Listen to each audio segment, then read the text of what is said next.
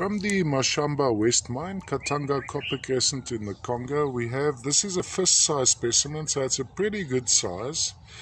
I thought of trimming out just this section, but to be honest with you, the whole specimen as it is rather appealing, and it almost, the matrix almost allows one to present what's sitting on top. The cuprite crystal is over here.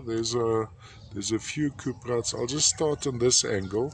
The blue background, the pale blue background would be some chrysocolla associated.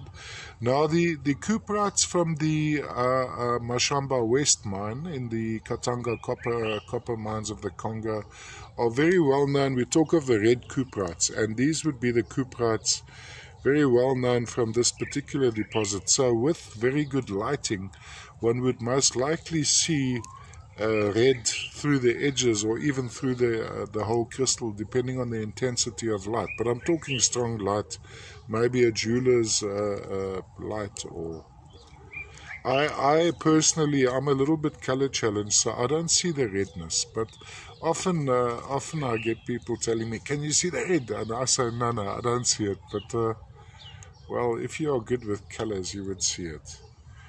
All from the Mashamba West mine, a almost fist-size specimen, lovely. It displays beautifully. It's actually, look at that. It's actually really. I didn't trim it any further. I just like it. It's almost a stand of that matrix with this explosion of things happening here.